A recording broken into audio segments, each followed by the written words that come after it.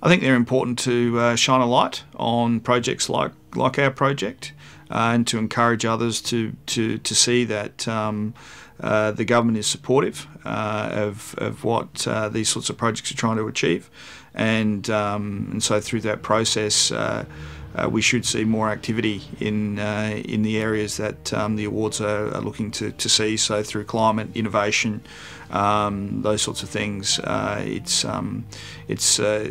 more encouragement than anything else.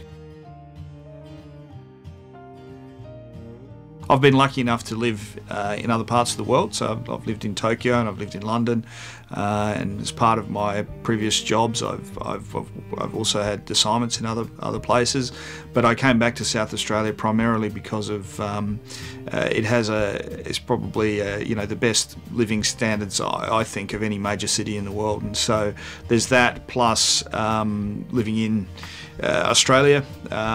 Yes, we're a big country, but most of the activity happens on the sort of the eastern coast, and so for us in the energy industry, we're able to travel to those parts of the country fairly easily and be based out of South Australia.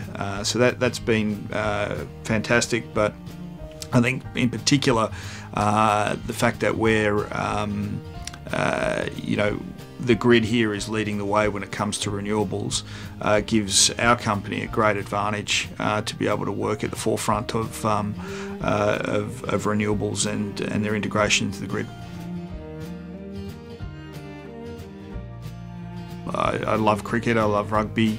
I've had the pleasure of going to 2 World Cups in football, so looking forward to the next one, watching it this time, not being able to sort of go and see it. When I say football, I mean soccer. What else do I like? Love animals. I've got 2 dogs and a rabbit and lots of fish, so I'm a big supporter of animal causes. It's not so much a fun fact, but it's maybe a more interesting fact.